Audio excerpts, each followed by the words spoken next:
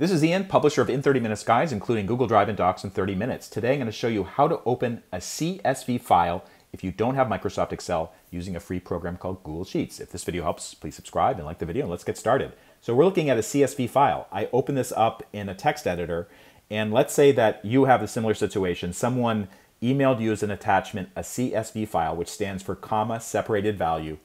And basically, let's take a look at it in my file picker. And this is basically the same if you're using Windows or Mac. You can see I have this file. It's called Walmart Inventory Health.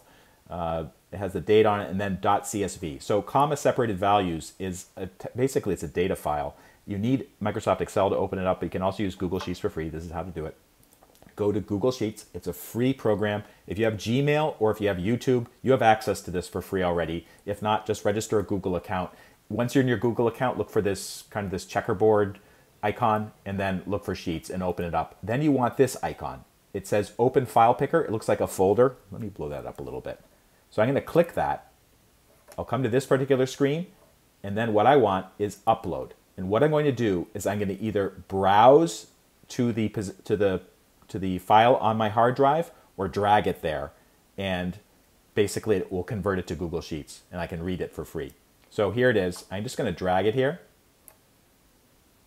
It's a small file.